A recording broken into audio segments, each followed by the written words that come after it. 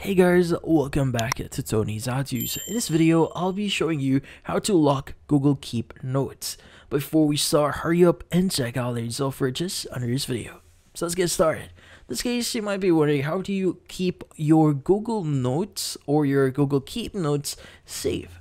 Well, keeping your notes safe here is kind of tricky because there are some restrictions and some features that we can't access. So let's go and open up Google Keep Notes here first. Let's go open it up, and as you can see, we have a bunch of notes here that we have already. So in this case, whenever you open up one of the notes here, just an idea, let's go and open up one of our notes here. As you can see, if you choose the option that says 3, or in this case, the does get 3 dot option at the bottom right here, you don't have any options here that says lock notes. So in this case, this can be kind of tricky, especially if you have like sensitive notes in here. But if you just want to hide it, you could go and use the archive option at the top right here. It will actually archive that and basically kind of hide it from your account. As you can see, it's now hidden. But the thing here, it's not actually securing your notes, which is something really unfortunate here because this feature is not provided by Google Keep Notes. But we can actually utilize a very specific app or feature here on our phone. Now, depending on your Android device, it may or may not give you this option here. But in this case, let's go open up our settings first. And you want to go to search settings, and you want to go and type in app lock. Now from here, let's go open it up. And from here, let's go and click on turn on.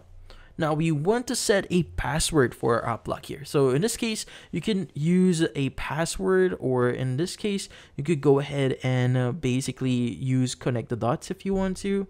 So in this case, let's go ahead and create our password here. And once you've created that, let's go and click on next at the bottom right.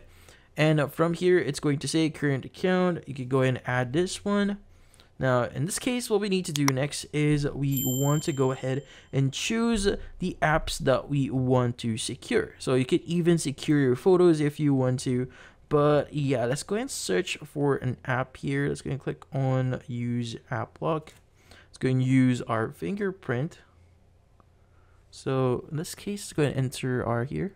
So yeah, I've just exited that window. So in this case, you want to scroll down a bit and you want to look for Google Keep Notes. So you could even use the search at the very top here. Let's just type in notes. Let's go ahead and choose Google Keep Notes. Let's go and turn it on. But once you've turned it on, let's go ahead and exit this one. Let's go open up Google Keep again, Keep Notes. It's going to now ask you to enter a password, which is a way for you to still protect your account here, although the feature itself is not provided by Google Keep Notes. But this is subjective if you have this specific feature here on your phone. But in this case, that's about it. So, if you found this video helpful, hit the like and subscribe button and watch our next video.